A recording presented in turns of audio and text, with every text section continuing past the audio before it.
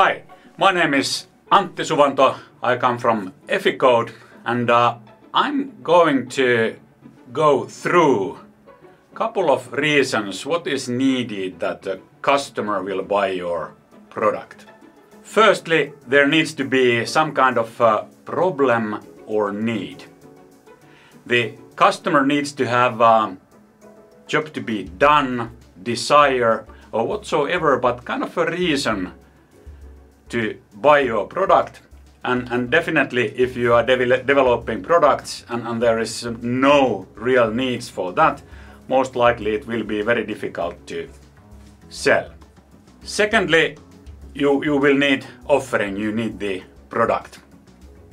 So if there is a need, your product needs to be somehow in sufficient level to satisfy that need, and the offering needs to contain all the necessary levers and functionalities, user interfaces, whatsoever, that it can really solve the problem or need you are doing for your customer.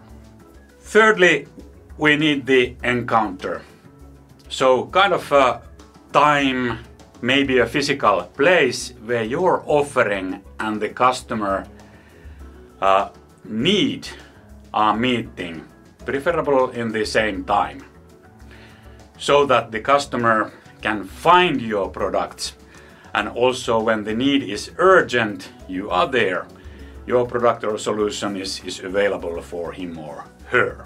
And fourth point, it's not enough that there is a need, there is product offering, there is this encounter, but you need to have some kind of trigger, something you push the customer with in order to make the transaction or purchase. So giving a specific reason why the customer should buy right now and not waiting for a month or 6 months or 1 year to go forward. Kind of pushing the customer over the limit. So that's a good start. So customer need, customer problem, customer job to be done, to be solved with your product or product offering.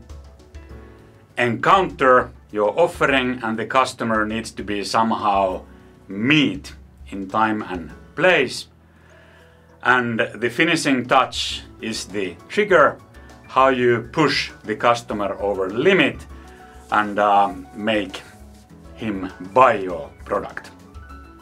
Thank you.